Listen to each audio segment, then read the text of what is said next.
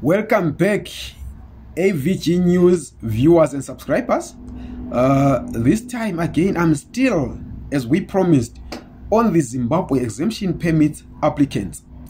The question that we've been getting, or one of the many questions that we keep on getting, is: are we in contact with anybody who has applied for either a waiver or a permit and received a positive outcome?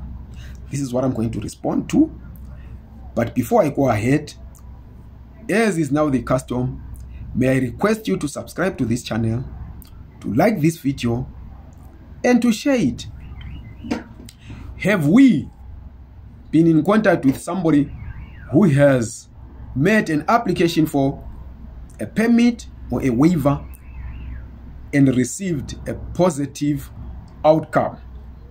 Like we said a few months ago, or a few weeks ago rather, we had not yet come across anybody who applied for a visa or a permit, as most of you call it, and received a positive outcome. But this seems to have changed, because last week there were a number of people that came back thanking us for giving them the advice that we've been giving, the directions that we've been giving, for answering their questions that they've been sending, and resultantly they have received the permits. I'm yet to receive a message from somebody who applied for a waiver and got it. But you'll remember that, as I've always been saying, it takes between 4 weeks and 7 weeks. Rather, it can take between 4 and 7 months, not weeks, for somebody who applied for a waiver to get it. So we're still waiting for those that applied long back to come back and say, we have received our outcomes and this is the outcome that we've received. Then we can come back here and respond to you.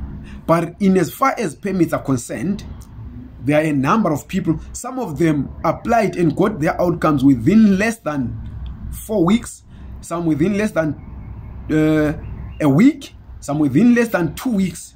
There is a particular case of somebody who submitted on the 26th of August. They submitted their application for a permit, and because everything that they had been asked to produce had been produced, and their company even wrote supporting letters requesting the department to grant them that particular permit that they requested. It's a general work visa.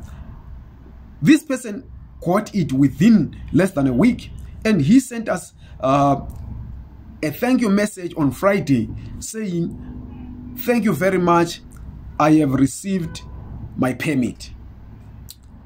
So this shows that it is possible.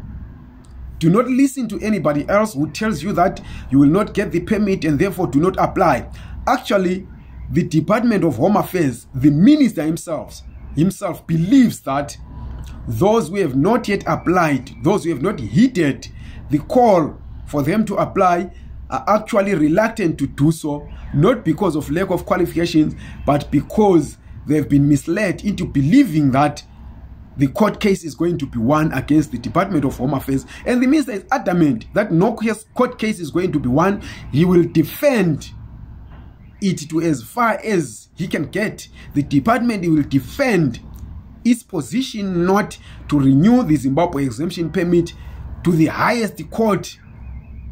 So his belief is that if you haven't yet applied, you are actually listening to bad advice. And what it means is that already his attitude towards you is a negative one. And he has not said this particular statement once. It's been twice or thrice during the past few weeks, where the minister says Zimbabweans are reluctant to apply. So we would like to take this opportunity to advise you to do the best you can, get the necessary documents, get your employer to assist you in putting together the necessary documents, in putting together a proper motivation for you to then go ahead and apply, whether for a waiver or a temporary work visa, temporary residence visa rather.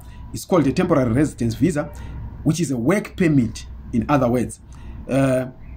Please go plead with your employer and make sure that they assist you in the best manner possible, and then you can go ahead using the advice that we give you to apply for whatever permit that you believe will best suit you, depending on your qualifications, depending on your experience, depending on the job that you are doing. I hope, again, this is very clear.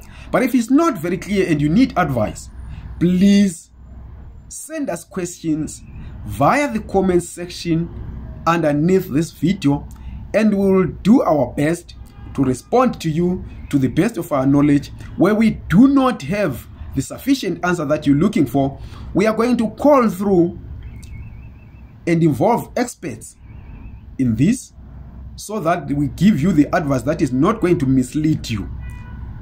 Thank you very much. Do not forget to subscribe to this channel, to like this video and share it. Have a wonderful day.